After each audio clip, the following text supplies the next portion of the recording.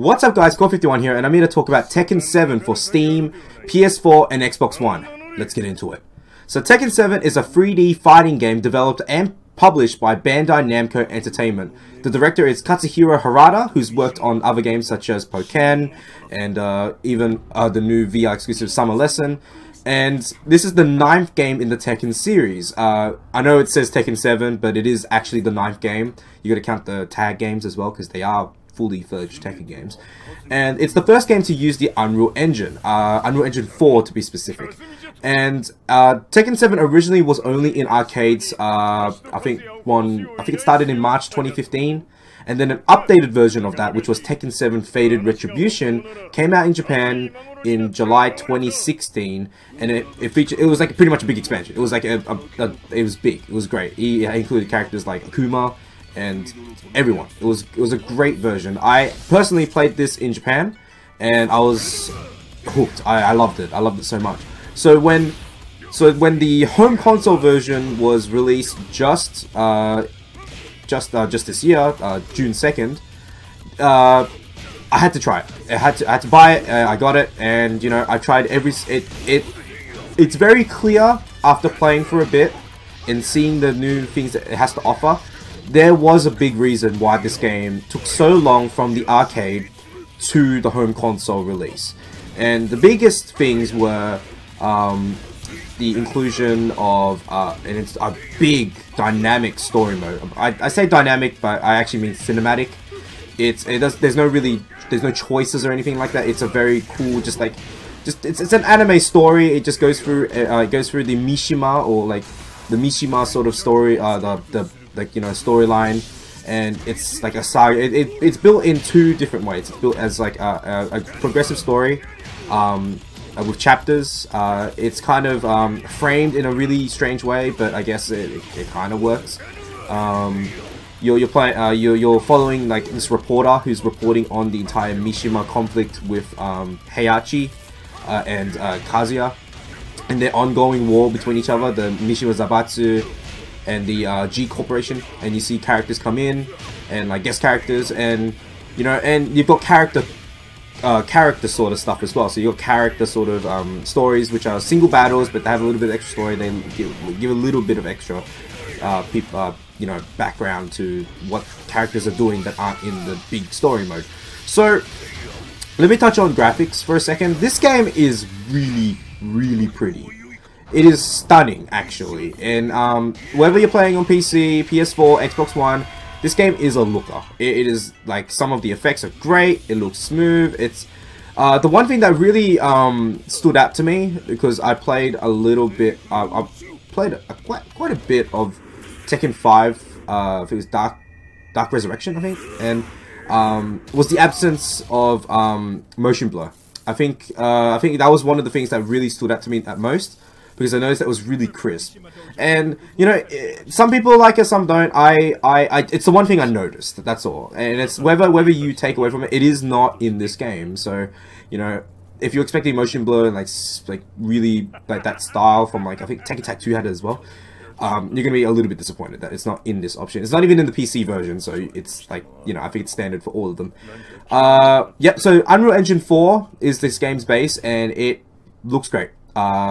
You know, when in the story mode, when you see the cuts between CG and to gameplay, you know, it's really smooth. It's really nice. You know, it's really pretty. So graphics wise, it's good. It's great, actually. And you know, it runs, if you want to get really technical into it, PC can run at 4K. I think PS4 runs at 900p and Xbox One runs at 720p. After a while, you really don't matter, because the one important thing is that it runs at 60 frames per second. It is smooth. You have a plethora of options that you can adjust for this game, and that's good. You know, I've run it on my system, which was really well beyond minimum requirements, and I can run at 60 frames, and it looks pretty as well.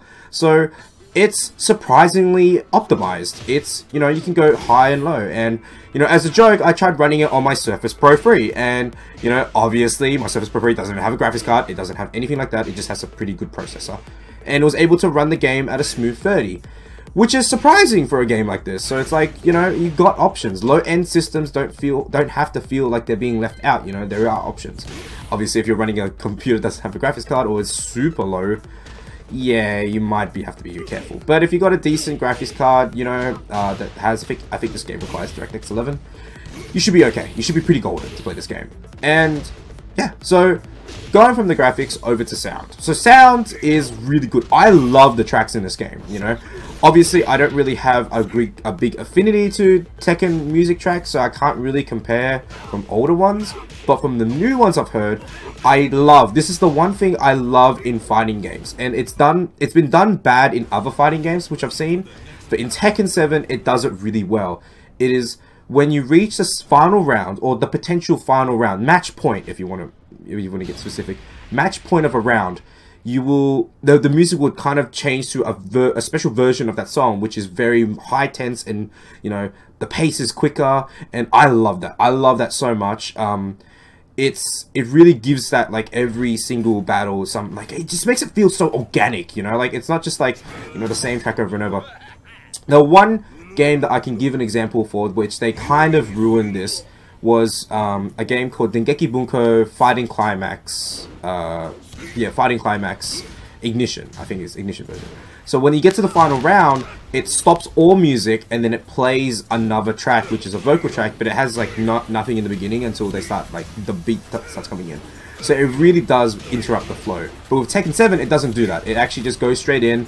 And the only stage that doesn't do this is the training stage, which is very understandable. It's a nice chill track. That's fine. You're practicing, you know. So gameplay. So Tekken's gone through a lot. Tekken 7's gone through a lot of changes compared to old Tekkens. And the first things I noticed was that it has an inclusion of a new mechanic called a rage system, in which when you get down to low percentage of health, so let's say I think 20 or maybe 30, I think it's 25, I don't know the exact number, but when you get low percentage, your health bar glows red and you have access to 2 extra abilities. A Rage Art and a Rage Drive. A Rage Art is like very comparable to an Ultra or a Super in other, like Street Fighter. It doesn't require any meter, it just requires that you be in Rage, or like the red glowing bar mode. And you have a Rage Drive, which is like, which honestly I don't quite super understand, but that's fine because I'm really, you know, quite new to this game. But I feel like it's something that you use to extend combos, or it's just an extra move that does just a little bit more damage and it's executable straight away. So you're not, it's not relying on a single hit grab or anything like that, or a single punch to activate a little cinematic move or anything like that. I think it works. That's the way it works, but I could be completely wrong. So keep in mind, Tekken is a very nuanced sort of game, and what appeals to me is that the 3D movement, I'm used to not using 3D movement, so having 3D movement in a game, it really changes the way you play. Like you move side to side, and you know when you like hit moves change properties when you move from the side to side, and I find that interesting enough to make me want to learn. And you know, Tekken, I feel like Tekken has always been the game that you hand your controller over to a friend and they can pick up and they can just play and they can just have a good time and they can learn. It's so accessible, and yet it has a lot of depth to it, and that's what makes you want to learn these amazing strings of combos. You know, it looks great. You know, you feel like you're learning, you're progressing. You know, you want to find out what works, what doesn't work. So with Tekken, I feel this is newcomer friendly, but also doesn't neglect the hardcore Tekken players, because all the depth is still there. It's just been reworked to give a little bit more chance for the newcomers to really, you know, jump in. And with fighting games, you want people to jump in. You know, you don't want a game to just like alienate an audience, and it hurts. You know, there's nothing more sad than jumping online and there's no one playing, or you want to offer like, hey, you want to play some Tekken, and yeah, that's it. So let's say in terms of story, story's good. So the story mode's fantastic. You should check it. It's the Mishima clan going through all this story stuff. Tekken story hasn't really been a focus, but this Tekken installment is definitely a focus on story. So you definitely want to like try it out. I think it's worth so much. So yeah, not really much to say about that. It's just a really good story mode, and it makes the package feel much more fuller. It makes it a full game, which is nice. Final verdict: should you get Tekken 7? Yes, definitely, no doubt about it. It is probably one of the best fighting games to release this year, and it's gonna be stuff forward. And the future of this game is actually really good because Bandai Namco have confirmed that future Tekken characters will be free.